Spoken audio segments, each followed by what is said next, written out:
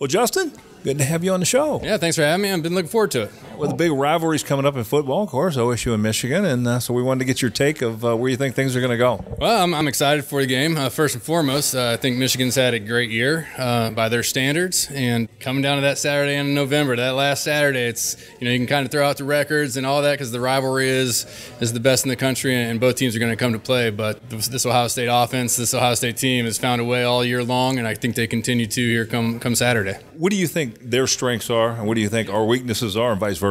Yeah, I kind of look at Michigan as a Georgia light. Not as good as Georgia, but they got a good, strong defense that's been playing well this year, and they have a real strong run game.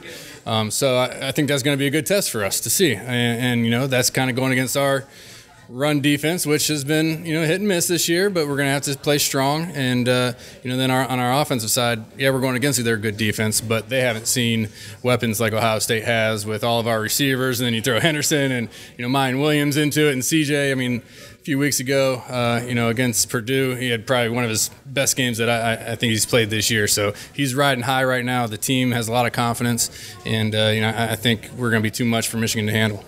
Do you think because it's away that they're going to have an advantage with it being in their own court? You typically like to think that you have that home field advantage, right? Gosh, 2018, 2019, we went up there 62-39 or whatever it was. So I don't know that they have the home field advantage. A lot of that is with how the game goes, in my opinion, as well.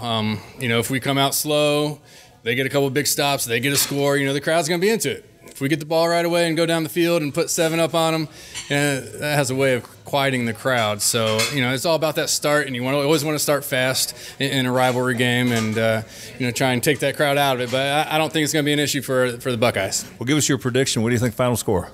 Oh, well, going into last year when we didn't get to play the game, you heard a lot about Ryan Day wanting to drop 100 on them.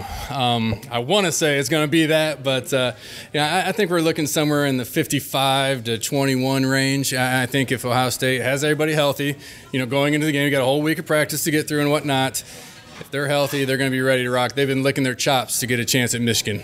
Fantastic. Well, great analysis, Justin. Really appreciate you being on the show. Thank you. Thank you.